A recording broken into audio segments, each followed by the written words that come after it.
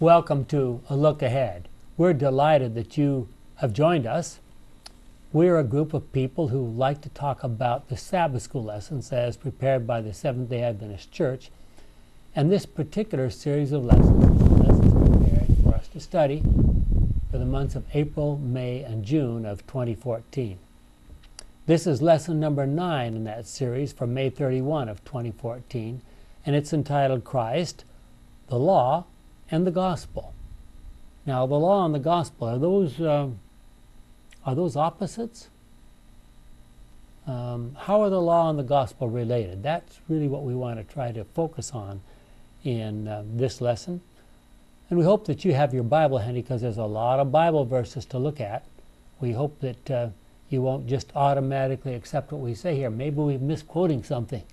No, we'll try our very best not to misquote, but it's safer for you to look in your own Bible and be convinced by the Word of God as opposed to by something that we say.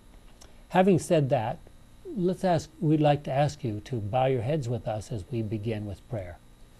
Our kind and loving Father, what a privilege it is to study your Word. What a wonderful thing that we see, wonderful revelations in the Scriptures that teach us about you and your love and your kindness and your graciousness, and about the gospel. And what the gospel is, well, there seems to be some difference of opinion about that, but Lord, help us to see it more clearly, to understand it more fully is our prayer, and this time together is our prayer in Jesus' name. Amen. More than 100 years before Jesus lived on this earth, there was a Roman poet by the name of Lucretius. And he wrote a poem on the nature of things. That poem got lost for, I guess, 1,500 years or something like that, and then it was rediscovered, and people looked at it and thought it was quite interesting. He strongly believed that by virtue of their being gods, think about this, by virtue of their being gods, now remember, this is a man who believes in many different gods, the gods would have absolutely no interest in anything human. How does that compare with what you know about God? What a contrast between that and the true God that we know about. There's only one God, and He cares deeply about what happens to us. Both His law and the plan of salvation show His incredible love for humanity. Well, is there a direct relationship between law and sin? Before you answer that, let's read a few verses. Look at Romans 7, verses 7 to 12. Shall we say then that the law itself is sinful? Is that a relationship between law and sin? No. Is the law sinful? No. Paul says, of course not, in the strongest language he possibly can use in Greek. If the law had not said, do not desire what belongs to someone else, where does that come from? 10th commandment. Which one? 9th and the 10th. That's the 10th commandment. I would not have known such a desire. But by means of that commandment, sin found its chance to stir up all kinds of selfish desires in me. Now, why would that work? How would it work? Apart from law, sin is a dead thing. I myself was once alive apart from law, but when the commandment came, that particular commandment, the 10th, sin sprang to life and I died.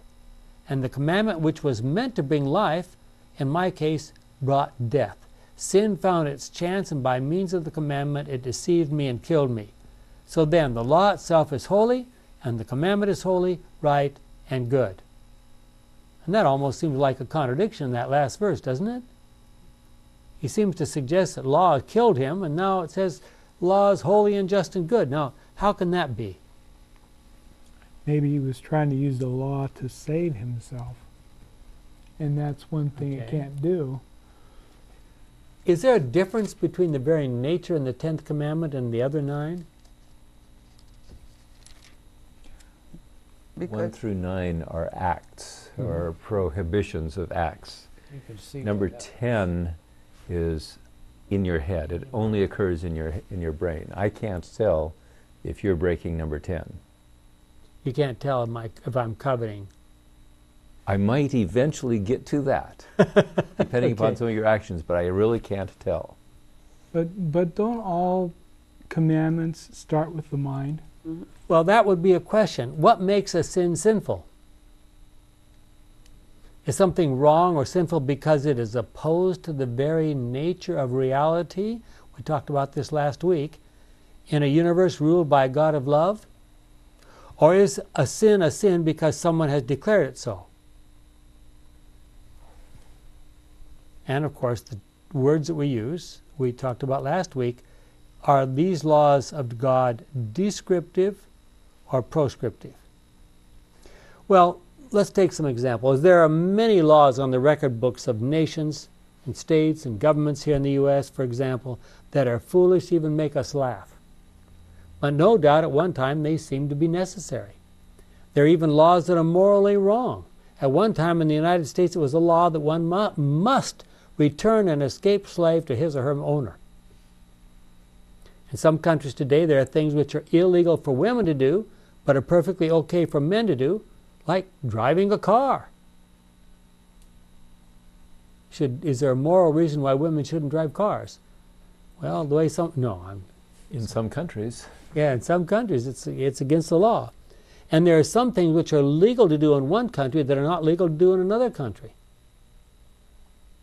In some countries it is against the law to change one's religion.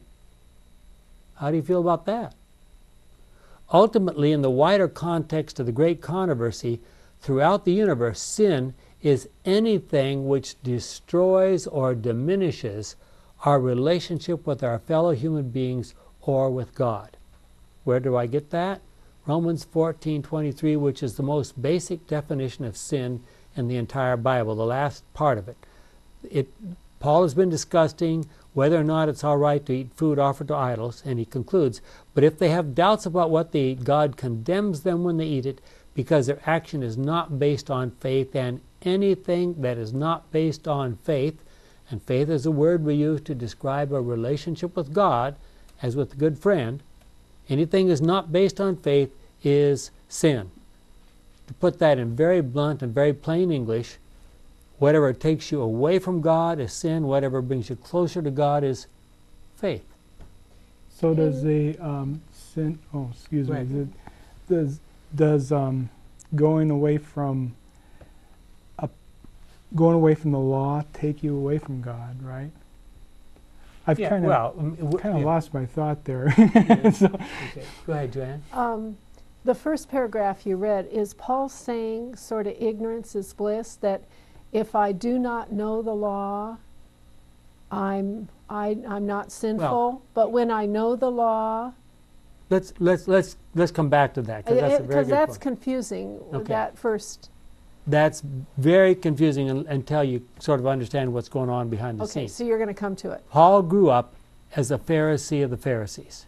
He was sent by his parents, who undoubtedly were very rich, sent by his parents from his home in Tarsus down to Jerusalem to be schooled, to be mentored by the highest, the most powerful of the scholars in Jerusalem at that time, Gamaliel. So you know that they had, you didn't get away with that just real easy. And Paul must have been a very intelligent being to be able, I'm sure Gamaliel didn't just accept anybody, but he was specifically schooled by Gamaliel. And as a good Pharisee, he felt that by clearly, I thank you, Lord, that I'm not like this sinner, you know how the Pharisees talked, that kind of stuff. He could click off, I didn't kill anybody today, I didn't commit adultery today, I didn't steal today, I didn't lie today, He would go through that list and say, man, am I thankful I'm a saint. Okay. But then finally he came to the 10th commandment. This is after now he's had the experience on the Damascus Road, and he starts asking, this isn't right. God is telling me I don't even have permission to think something wrong.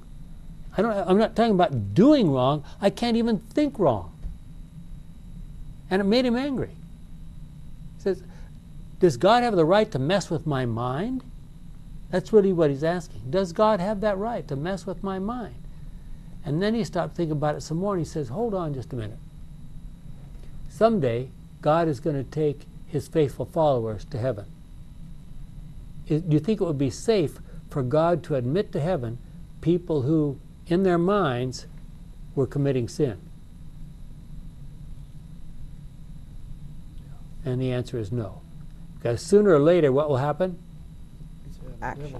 Pretty soon, those thoughts will lead to actions, and we'll be right back in the great controversy again. So was that Paul's struggle in giving God permission to control or to straighten up his thoughts?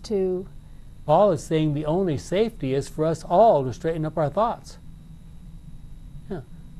God can't safely admit anyone to heaven who hasn't worked at least on trying to straighten out his thoughts. Now, how do we know at that point when somebody is safe to go to heaven? And that's the wrong question. There's no way we can know. God knows, we can't know. So, are you talking about do we know ourselves? So or how are we going to be able to do I get permission Carrie? to judge you sitting around the table here? No, I don't. Well, aren't we going to judge angels? Well, when we get to heaven and God's willing to and reveals things at that to point, us. Okay, when he reveals that point to you. Yeah. Okay. So why did he consider coveting to be the worst sin? Would someone like to summarize that for us? Who considered it the worst sin? Paul. It's not necessarily that it has the worst consequences, but ultimately it's the worst sin because its selfishness and covetousness, basically it leads to all other sins. It's the very fountain of sin. Okay? Lucifer started. Yeah, exactly. And that's why our financial system came apart, is people coveting money. Yep. Mm-hmm. Yeah. Well, by contrast, maybe not by contrast, but compare Deuteronomy 30. Look at verses 15 to 20. What do you think of these words? Today I'm giving you a choice between good and evil, between life and death. Now, is he making it pretty clear here? If you obey the commands of the Lord your God, which I give you today, if you love him, obey him, and keep all his laws, then you will prosper and become a nation of many people. This is an ironclad guarantee from God, right? The Lord your God will bless you in the land that you're about to occupy. And what happens if God blesses you? You get everything. You're healthy and wealthy. Yeah. Healthy, wealthy, and wise, right? Okay. But if you disobey and refuse to listen and are led away to worship other gods, you will be destroyed. I warn you here and now. You will not live long in that land across the Jordan that you're about to occupy. I am now giving you the choice between life and death, between God's blessing and God's curse. And I call heaven and earth to witness the choice you make. Can you imagine Moses standing up in front of an Adventist church today and preaching this sermon? Choose life. Love the Lord your God. Obey him and be faithful to him. And then you and your descendants will live long in the land that he promised to give your ancestors, Abraham, Isaac, and Jacob. So what did they choose? Bow. Well, you know what they chose. No, Well, what? What did they choose? They choose to follow the pagan customs of their surrounding nations, and the nations that they didn't bother to drive out, Okay, nations so that they were supposed to drive out, which they didn't drive out. so looking at that at retrospect, Mm-hmm. looking at that verse, Mm-hmm. is it saying that it's possible? It's possible to do what God asks. No, that it's possible to follow like he said that they were going to follow. That he wanted them to follow. It says that, even though nobody's done it yet. Well, individuals have done it, not groups. Have they? Yeah, There were 7,000 had not bowed the knee to Baal. yeah. Well, these laws of God, aren't they descriptive? So if you live according to the laws, it's not necessarily that God blesses you if you obey him, but God is saying if you live this way, things will go right for you. You won't be arrested. You'll be busy working and raising crops. You'll have food to eat.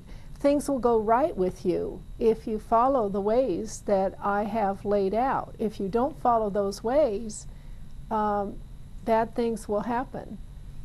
The only problem with that, and I, that's what it seems to say. I have to remember where it says, and I may not be quoting it exactly word for word, Paul says in his letters to Timothy, all who live godly lives in Christ Jesus will suffer persecution. That doesn't sound like Deuteronomy 30, does it? No, it doesn't. But Can you explain? Yeah, he was talking about a very different situation. Here in Deuteronomy 30, he's saying, I have spelled out to you in minute detail exactly what you're supposed to do. If you do that, you will be successful as a nation. You will be a witness to the whole world. You will be doing what I want you to do. And you won't get persecuted. And you won't get persecuted. You will be a conquering nation, as it was under the days of David and the early years of Solomon. They were. They controlled the world from the Euphrates to Egypt. But the disciples followed what God wanted them to do, and they did not end up a blessed nation. They ended up martyred. In the days of the Christians, now Paul is giving a testimony to Timothy, an individual pastor, and he says, we now know that under this completely different situation now, where we are going out as individuals into the vast world out here trying to spread the gospel, there's someone out there and a whole group of his evil angels that are absolutely determined that we will not succeed. And they will make sure that if there's any possible way to, just as they did to Jesus, if there's any possible way for them to defeat us, to discourage us, they will do it. Well, we also, history bears out that Moses was never persecuted either. Yeah.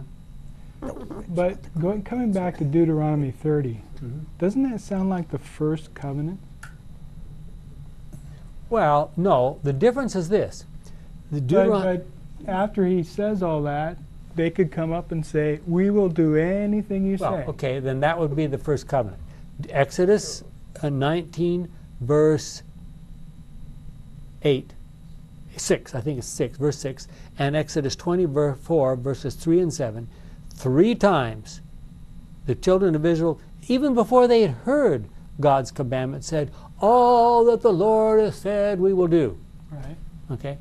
Now here, God is saying what he will do if you're obedient. That's different. You're obedient. If you're obedient. But they still didn't do it. No, they didn't. They still didn't do it. So I'm wondering if it's still, I mean, even back then when they said, I'll do everything the Lord says that they'll do, they were thinking that they were going to get blessings if they did everything what the Lord did do. So to me, it still sounds like the first covenant right there, that section. This is part of God. God is saying, here are the conditions. And our response is, we'll do it. And we can't. Doesn't that type of mindset cause, like when they travel into the other, I can't remember all of it, the other land and everything, there were a lot of fruits and the land was this and that. And then they started thinking, maybe their God is better than the God. Maybe we'll go with, pronounce it for me, B-A-A-L. Baal. Baal. Baal. I say Baal. Yeah.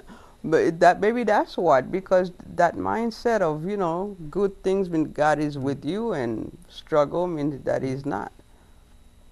Well, why did God choose the Israelites?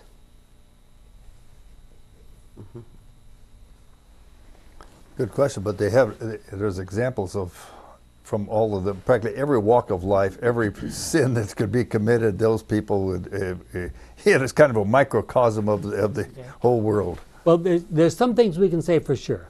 They certainly weren't the largest and most powerful nation in the world, so it can't be for that reason. It's also very true that they weren't chosen because they were all saints. They clearly were not. So we have to think of some other reason. And yes, Dennis. Well, it was a favor to Abraham. Yeah. He made this promise to Abraham when Abraham was an individual without any offspring. Mm-hmm. But he was able to cultivate that offspring into a large group of people the time of the Exodus, a couple of million people who were uneducated, so they didn't have a lot to unlearn. They had been isolated from the pagans, and so he chose them to reveal himself to this group of people through the prophets. It was a group of people that he could communicate with and work with. He was not able to do it with the antediluvians, so he starts over. And the rest is history. Of course, they didn't do, the children of Israel did not do what they were supposed to do. Yeah. And actually, they were supposed to be a witness to all nations around them. They weren't supposed to be a conquering nation. No. They were supposed to be an example and have the surrounding nations come to them and said, we want to join you. You have a wonderful system, we want to join you. But that, of course, didn't happen. Yeah. Despite the prophecies in Micah and Isaiah and so forth. Yeah. But God was able to reveal himself through them, through the prophets, through his coming in person. So he did reveal to this world and to the universe who God is, what he is like, and how he behaves. A trivia question. How many Bible, or were there any Bible writers that were not Jews? Probably Luke. Luke. The only one who was not a Jew was the Greek physician. Okay? And he and Paul wrote, between them, they wrote most of the New Testament. So we have quite a bit of the New Testament is written by someone not a Jew. Yes. And Luke wrote only 500 words less than Paul. Something like that. Yeah. Now that's a real trivia question. Okay. One of the things that's interesting, let's just read a couple of verses. Look at Acts 10, verses 34 and 35. Peter began to speak. Now here he is in the house of Centurion. Cornelius is what I'm trying to say. I now realize that it is true that God treats everyone on the same basis. Those who worship him and do what is right are acceptable to him, no matter what race they belong to. Okay? That was Peter's conclusion. That was a lot of relearning, was it not? That was a lot of relearning, yes. Look at Acts 17, 26 and 27. Now here's Paul's comment preaching to the Athenians. From one human being he created all races on earth and made them live throughout the whole earth. He himself fixed beforehand the exact times and the limits of the places where they would live. He did this so that they would look for him and perhaps find him as they felt about for him. Yet God is actually not far from any one of us. Okay? So what are we supposed to learn? Look at Romans 1, verse 20. Ever since God created the world, his invisible qualities, both his eternal power and his divine nature, have been clearly seen. They are perceived in the things that God has made. So those people have no excuse at all, even though, basically saying, even though they have not heard the gospel as we Jews know it. Where's that at again? Romans 1:20. 120. And I could add one more. Look at Romans 2:14.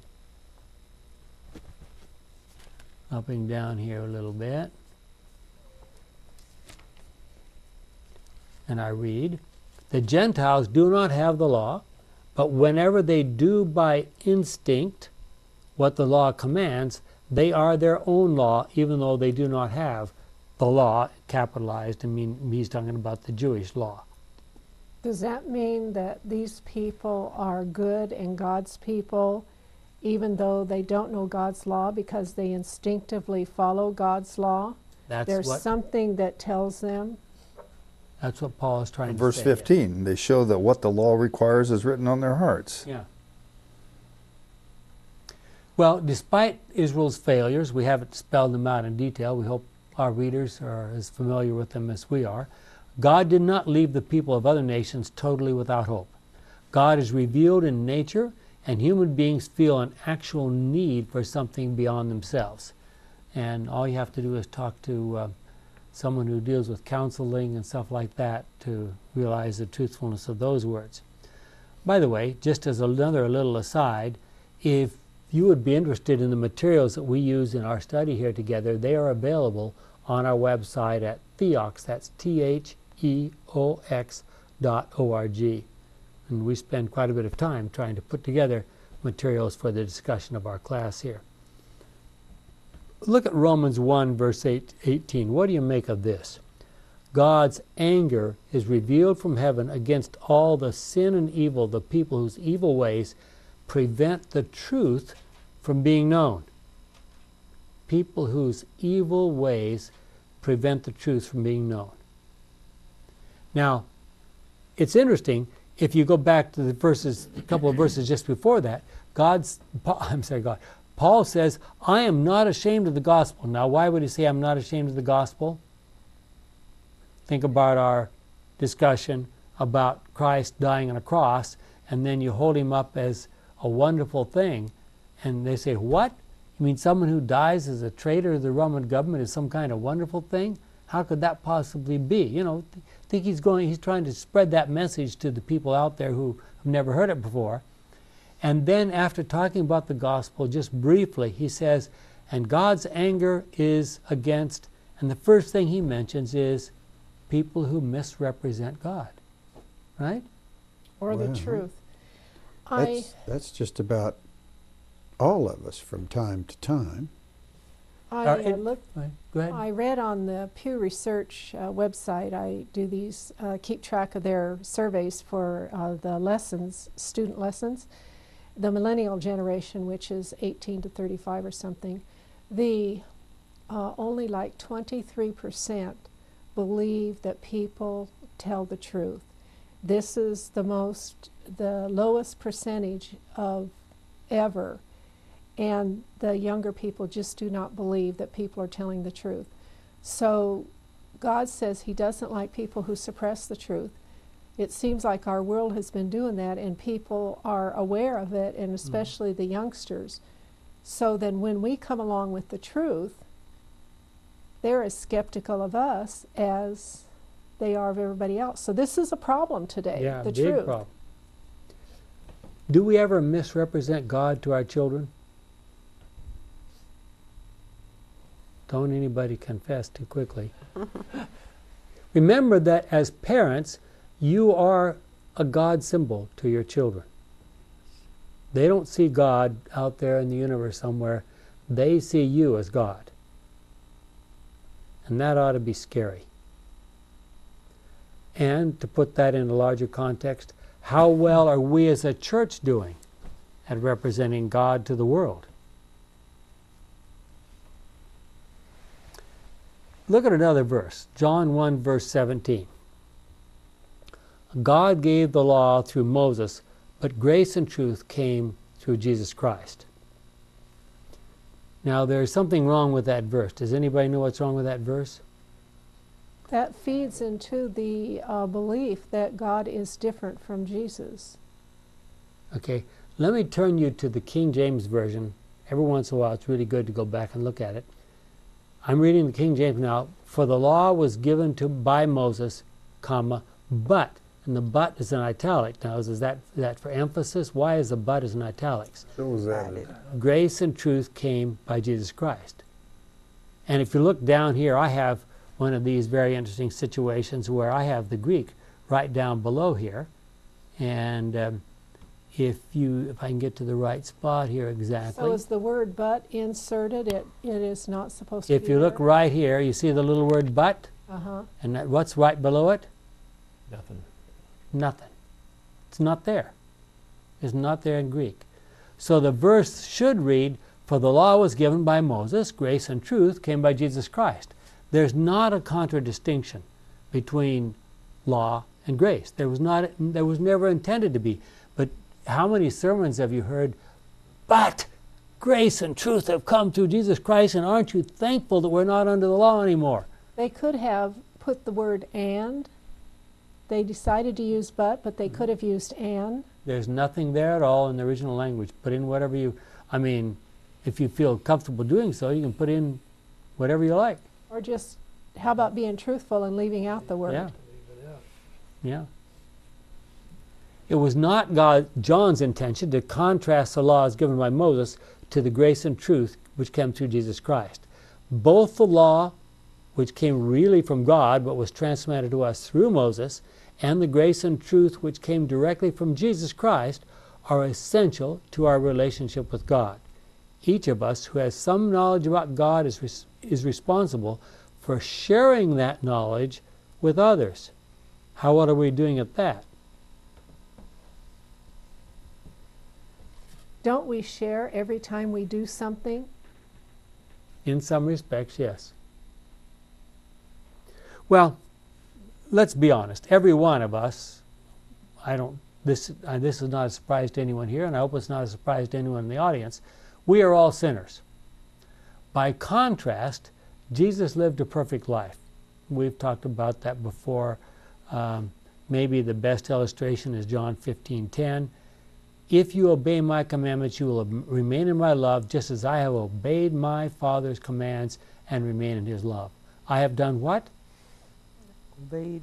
I have obeyed my Father's commands and remain in his love. And there's other verses, Philippians 2:8, Matthew 26:39, just as a couple of examples. We were shut out of the Garden of Eden because? Sin. It says sin of our first parents up there. The sin of our first parents. We now have the possibility of re-entering the Garden of Eden through the life, death, and ministry of Jesus Christ. Now, how does that happen? Yes. What we call reconciliation, isn't it? Okay.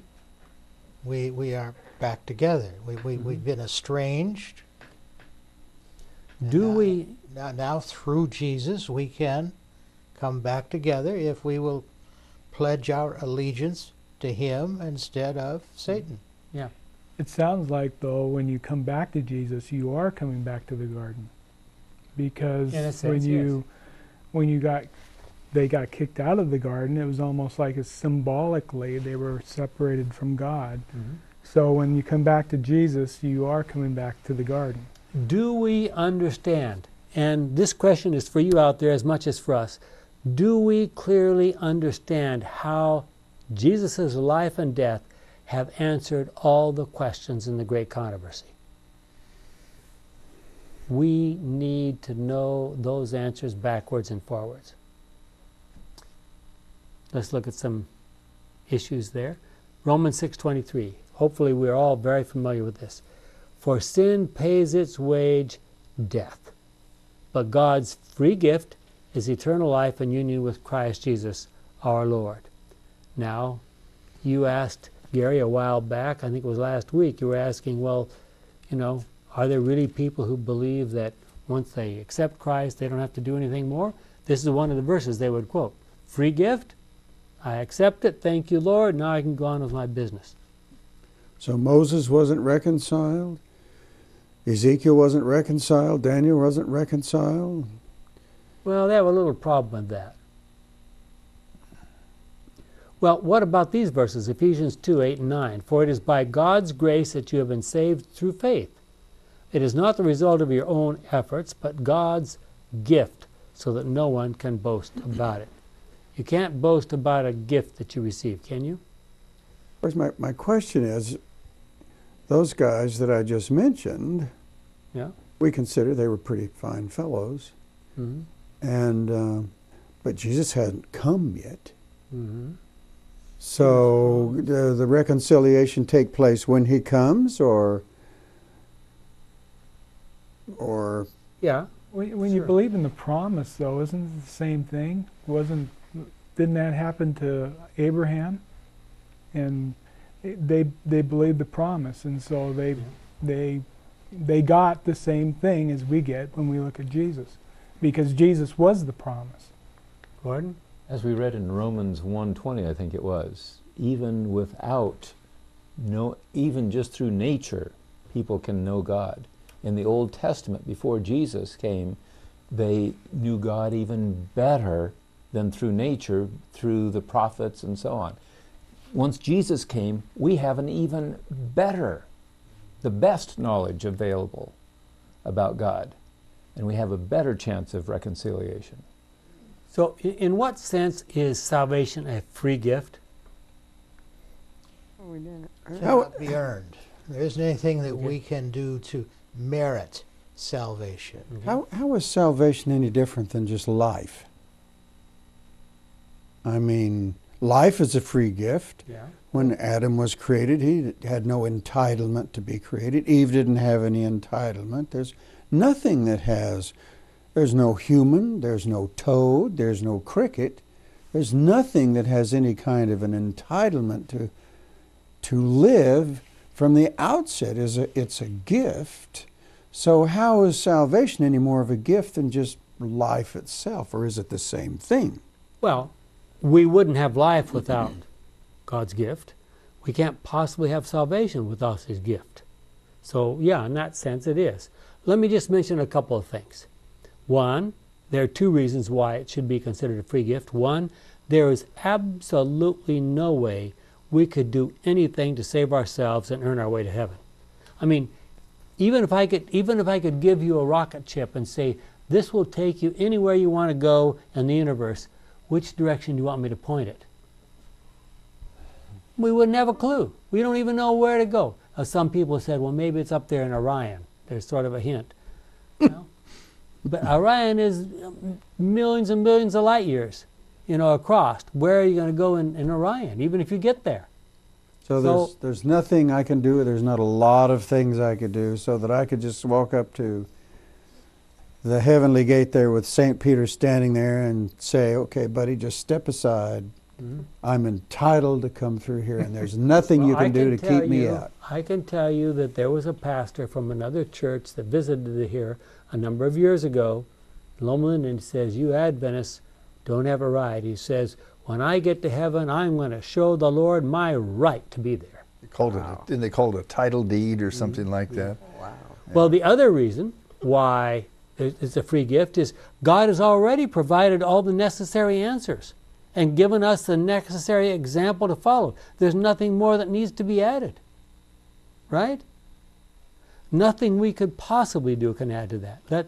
Look at these words from Ellen White. It's in a little book entitled Faith and Works. It was taken from manuscript number 36 in 1890, not long after the 1888 General Conference.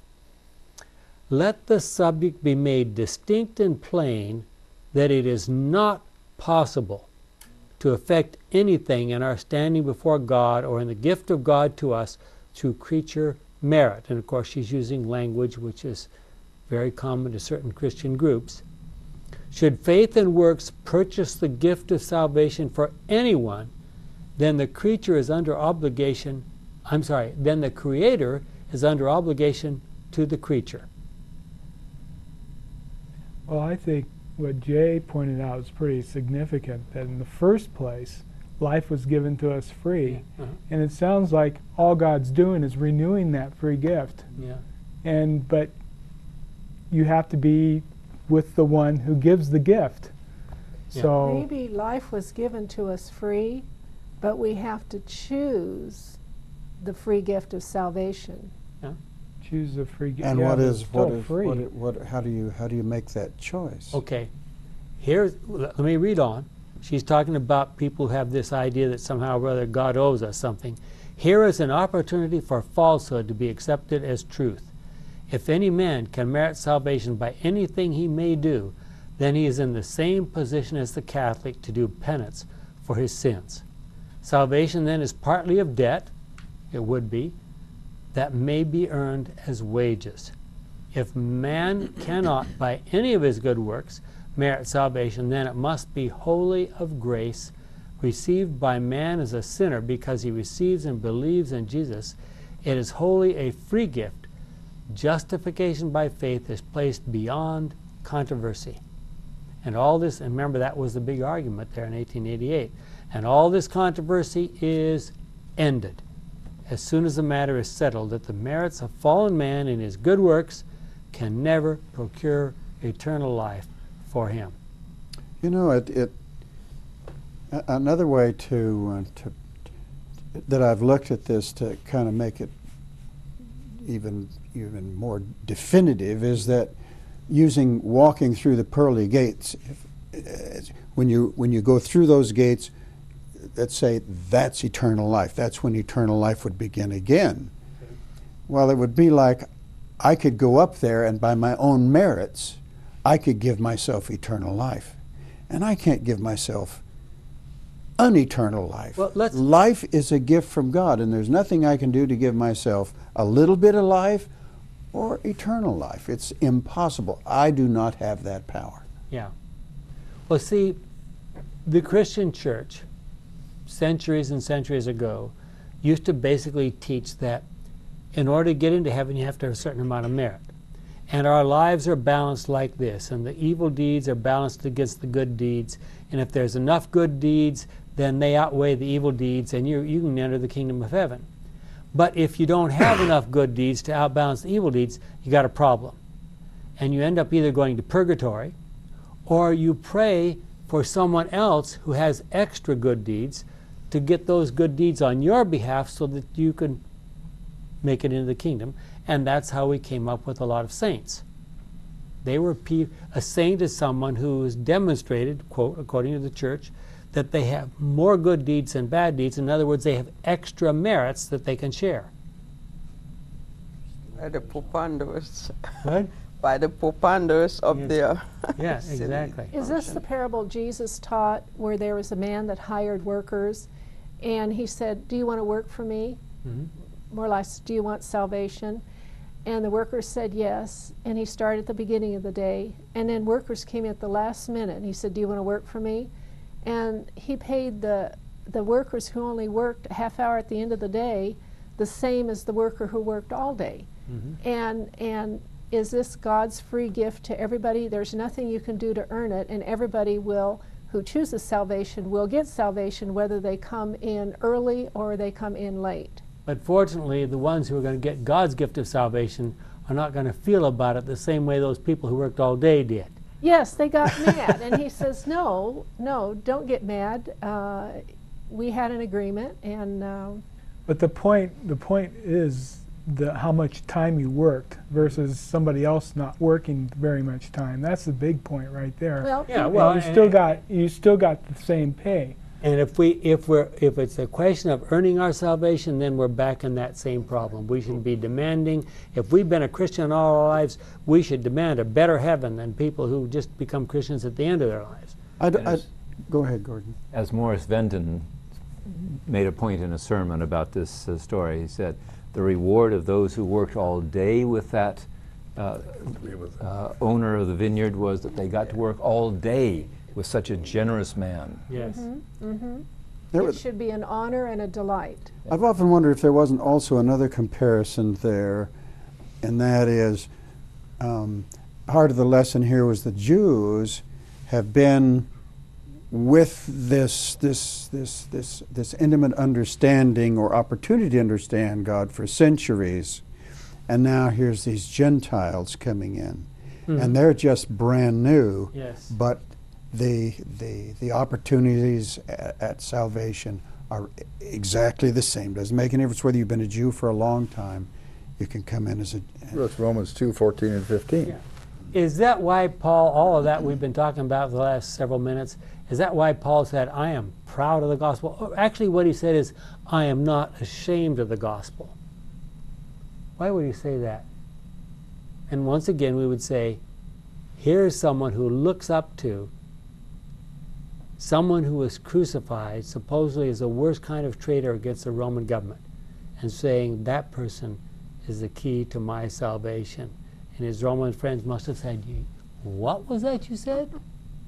You know, I can just see them.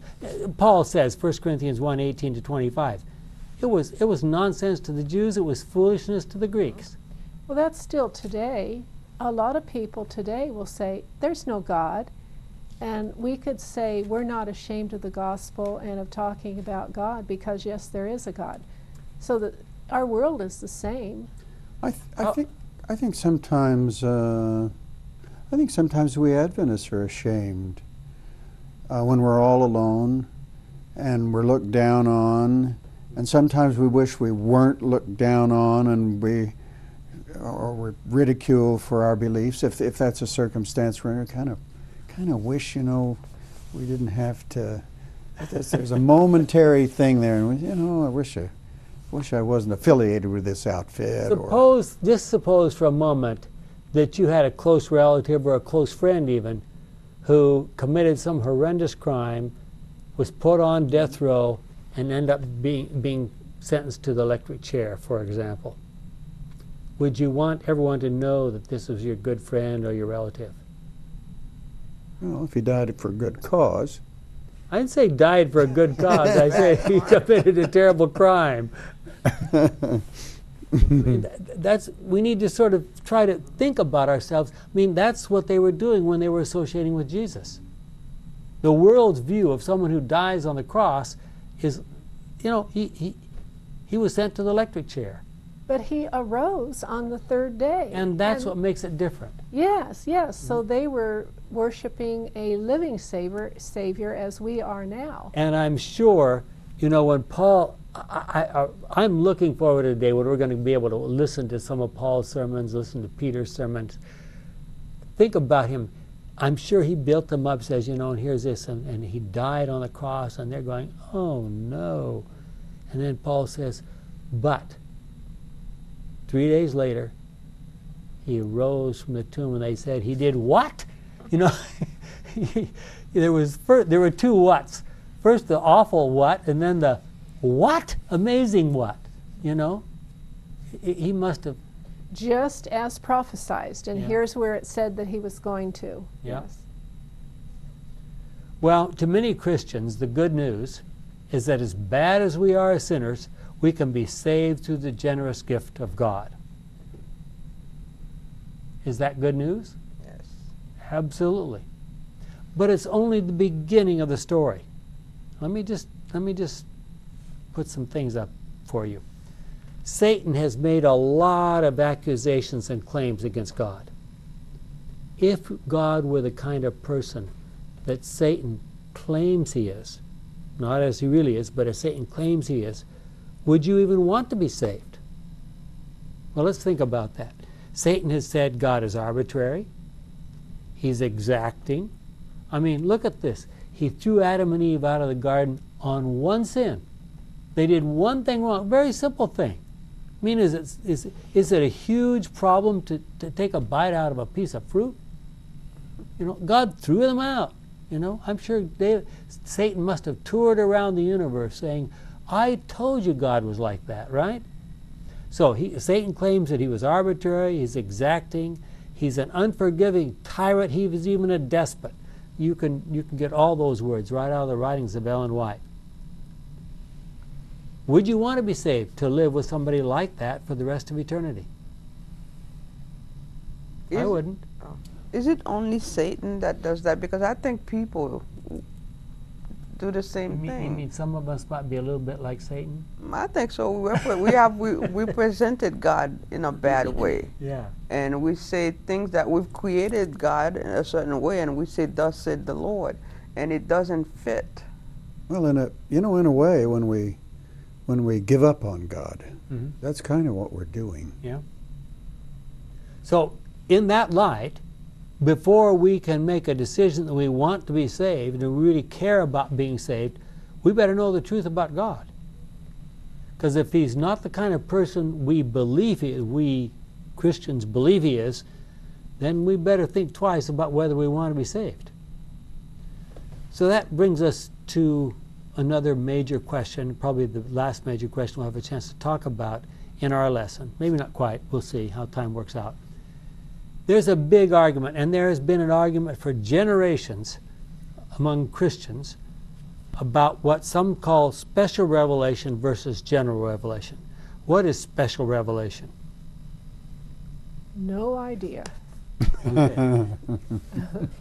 Look at Acts 4. I see oops, sorry. I put this incorrectly in my handout. I'm going to have to fix it. This is supposed to say, go to Acts 4, verse 12. Sorry. Salvation, and here's the special revelation. People quote this verse, salvation is to be found to him alone. In all the world there is no one else whom God has given who can save us. So, how can we be saved? Through Jesus alone. through Jesus Christ alone. The general revelationist, by contrast, will say, look at Romans 1:20. Ever since God created the world, his invisible qualities, both his eternal power and his divine nature, have been clearly seen. They are perceived in the things that God has made. So those people have no excuse at all. And then he goes on to talk about how they should be able to know God through all those things. Look at Romans 2, verse 14. The Gentiles do not have the law, but whenever they do by instinct what the law commands, they are their own law, even though they do not have the law. Isn't? So does the through him alone, do we sometimes define that wrongly? Is the through him alone means that only Jesus makes the ultimate decision? It's not that because someone was born in another part of the world and has not heard of Jesus and they're damned forever. Because it wouldn't make sense that a loving God would do that. Well, I'm telling you that there are even churches who say if you're not a baptized member of their church, you do not have the ghost of a chance of being saved. They don't know God. Now, the special We have a lot of Christian friends who believe that. special revelation, Jesus is the one that you can be saved through, the only one, and churches teach that. You have to know him, and you have to agree to him, and you have to follow him. And that's But the only now, chance of being saved. General revelation seems to speak about God in other revelation ways other than directly through Jesus. Now, that's kind of What do you mean by Revolu- directly through Jesus? through creation. You can see God through creation. Is that what you were? Can you Well, explain let me give- between special and Let me give you general? one other verse that might help. Okay. This is Acts 17. This is Paul speaking to the Athenians.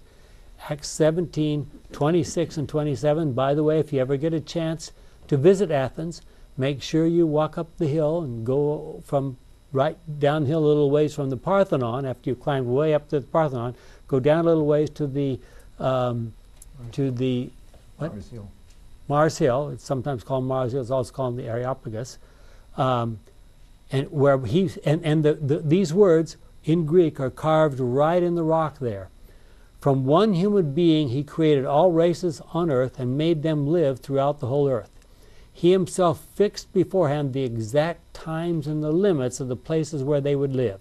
He did this so that they would look to him, look for him, and perhaps find him as they felt about for him. Yet God is actually not far from any one of us.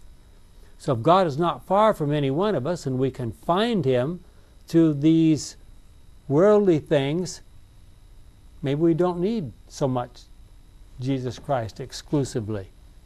Does this, when we know that Jesus is God, God is Jesus, does this bring these two revelations together? Well, yeah, in one sense, yes. But of course, a lot of our Christian friends would say, no, we have a fixed gospel, and that gospel says you have to accept Jesus Christ, and if you don't accept Jesus Christ, there's no hope for you, and so forth. So you can't find Jesus in nature? Is that what Well, they're saying? What they're saying is you can't find the name of Jesus in nature. If no one ever, if you'd never heard of the Bible, and no one ever talked to you about the Bible, and you just went out in nature, you might learn a lot about God, about things in general, about good things and bad things and so forth like that. But you wouldn't all of a sudden know that you had to come up with the name of Jesus. Is that true? Yes. So, what is it then? What is it then that we have to carry to the world? You only have 3 minutes to get us out of this hole we dug ourselves. This mission of the church. We have to. Okay. If we don't get We to have already China, they're not going to make it. We have already suggested there is virtually nothing we can do to earn our salvation. So if salvation is a gift of God, how does he decide to whom he's going to give it? And if in fact people have never heard about Jesus, can be saved, why do we bother to send missionaries or even evangelists to try to convince them about the truth?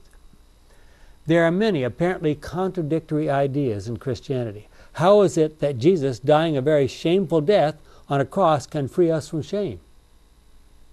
If salvation is a completely free gift of God, why is it necessary for us to keep the law? Or is it? look at Romans 2. We've already mentioned that. What is the relationship between faith and obedience? Do we really think and act as if the gospel is the best good news that we have ever heard? Think about a time when you received some really good news. How did you respond? Do we tend to keep quiet about good news? Today I work with a young lady who has recently became pregnant. 2-3 months ago, something like this. But she just got the first ultrasound picture of her baby. And she was around showing everybody this grainy-looking black and white ultrasound picture of her baby. I mean, to her, this is what? Good news. This is great news. Yeah, it looks like a healthy baby in there. So, look at Romans 3, 1-4. We've got a couple minutes left. Have the Jews then any advantage over the Gentiles? Now, the Jews were the ones who had all the special revelation, right? The Gentiles are the ones who don't have the special revelation. So Paul goes on, or is there any value in being circumcised? Much indeed, in every way. In the first place, God trusted his message to the Jews. And of course, their job was supposed to be to spread it to everybody, right? But what if some of them were not faithful? Does this mean that God will not be faithful? Certainly not. God must be true, even though every human being is a liar. As the scripture says, you must be shown to be right when you speak. You must win your case when you are being tried. So the truth here that gets us out of this conflict is that we don't have to know specifically a certain thing about some event that happened in history. We need to understand that God's character is a character of love. We need to see that in the way a mother cares for its child, whether it's an animal, whether it's human, whatever. We need to see love in all kinds of things. We need to see love in the beautiful sunrise. We need to see love in a beautiful sunset, etc. We need to see God acting in nature, and we need to be attracted to that, to be drawn to him. We need to recognize, and of course, as Christians, we would say that ought to trigger your desire to know more, and that more you should find in Scripture. I don't find these two supposedly opposites in contradiction to each other at all. Every one of those things should lead us to want to know more about the God who offers us this free gift of salvation. And I hope that's how you feel about it. Think about it yourself. Talk about it in your Sabbath school class.